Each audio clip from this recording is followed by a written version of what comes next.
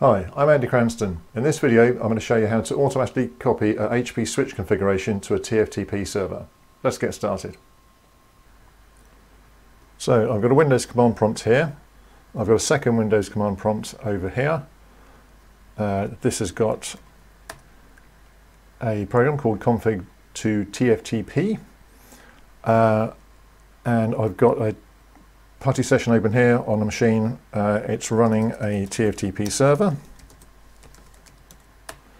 It's going to put the files into user local TFTP boot. That also just happens to be the directory I'm in, and if I just list the directories, the files that are currently in that directory, there's a couple of old firmware upgrade files. We can just ignore those for now.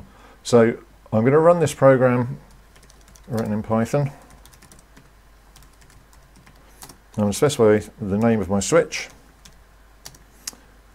and I'm going to give the IP address of that TFTP server running in the window below.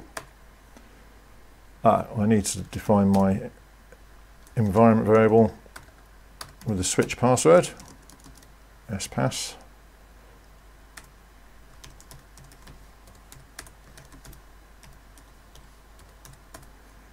Okay, let's try again.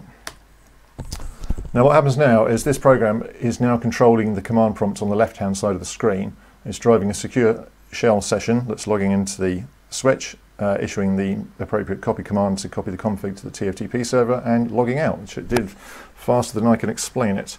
So if we go back into the TFTP server and do another listing, an extra file has appeared called hp2620-running config.txt. And if we take a look at that file, there's our switch configuration. And that's us all done. Thanks for watching.